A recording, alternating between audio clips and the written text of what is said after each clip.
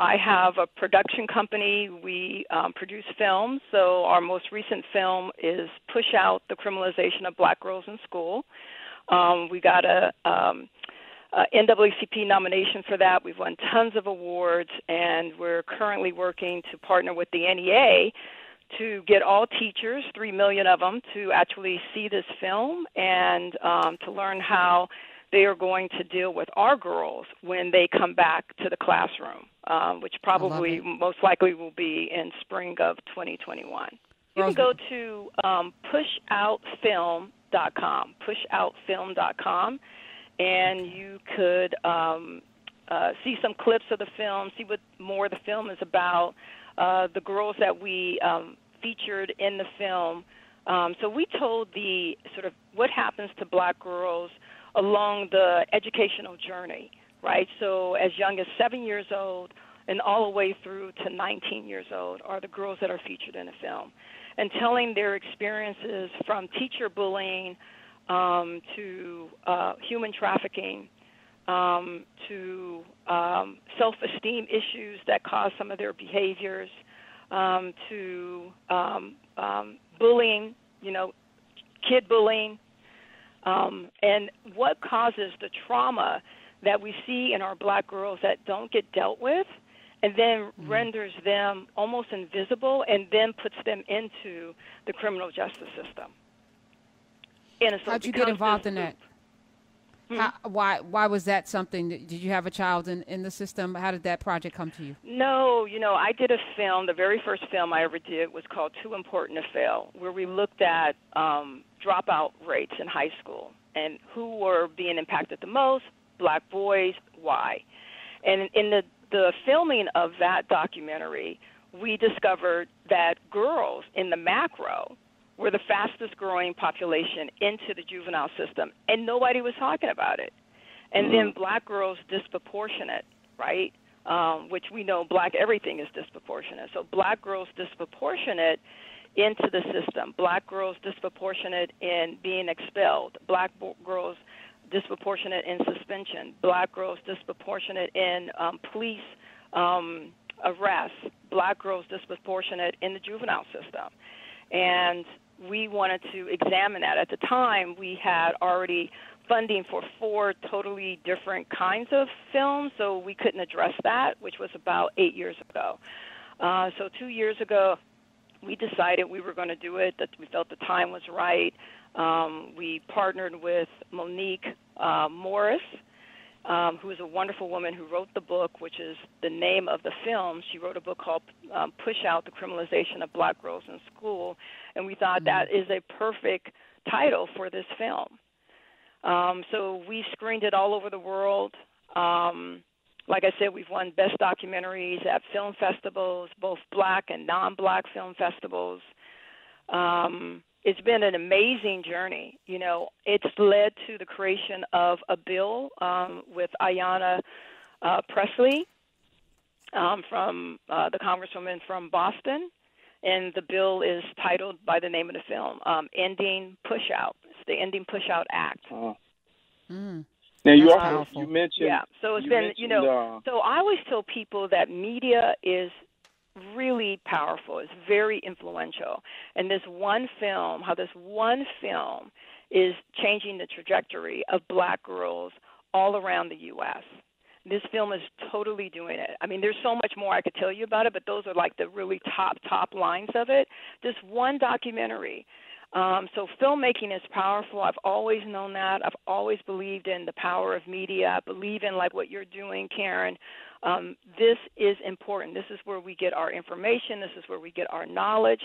We have to be true to ourselves and make sure that we tell the truth. But we also have to be conscious about how we're telling the truth. And I say that in the Nick Cannon example, right? Sometimes we can have a little bit of information and then be dangerous with it, right? Because we don't really have all the details. And sometimes the timing is not right for the conversation. You have to understand when the timing is right for a conversation, right? We are in a new era of, to me, blackness, where black people have mentally, we just made a change in this Black Lives Matter moment. in that we cannot now go back. We cannot now unravel what we know you know now, right? Before, you want to fake like you didn't really know a lot of stuff, but now we know you know, right? Now we know you really know, and you really see it, and you really understand that things are wrong, right? We know that with all clarity. So as a collective group, we can't go back. And all of us are, wherever we're at, have to make like personal choices about what we do in those spaces. So as the president of the medical board, I decided I was going to make a statement, right? And when I told my executive committee I was going to make a statement, it was crickets on the phone. And I said, don't worry, it's not going to be scary, but it's going to be very pointed. And we sent it out to the 141,000 doctors that are licensed in the state of California. We're the largest licensee of any state in the entire U.S. It was, there was 60% of the people that were like, keep your opinions to yourself, right? And it wasn't an opinion statement. It was a factual statement. And then there were other people who were like, I'm so glad you said something. What can we do? We really want to get involved and help, right? It's also led to me, in a couple of weeks, I'll be speaking at Stanford University to all of their surgeons on race and wellness. So it's, so when we speak up, things will happen. So we need to speak up at work. My brother is a vice president at a transportation, that runs the satellites, that runs the automated cars.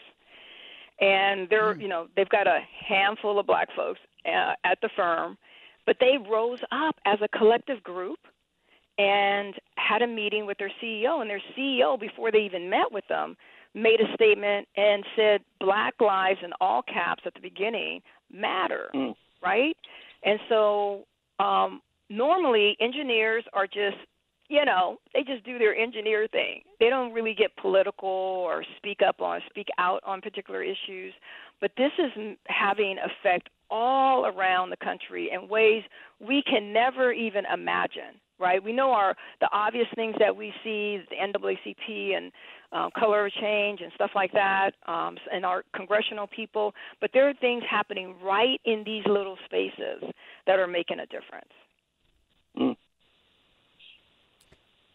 866-801-8255. I think, Lamont, you were trying to say something. You wanted to. No, but but then she eventually answered it. But the other question is the partnership you mentioned with the NEA. That's teachers. You're trying to get it in front of teachers nationwide. Where are you on that? Because I think that's an awesome idea. So where we are is we're going to start off working with a couple cities first, and it'll be through their intranet, right? Where they can go on and download. And then we have discussion guides where we really literally take you through several, frames throughout the entire documentary, and ways to have discussions about what you just saw, right? So ways for students to have discussion, and then ways for the teachers to actually have discussion. Right. That's like a training. It's totally a training. We got some additional funding to actually do reenactments. So doing a reenactment of how a teacher typically is dealing with a child to then how they should be dealing with the child. So we'll be, now that, the entertainment industry is still up in the air, but, once we're able to shoot, we'll go and start shooting these.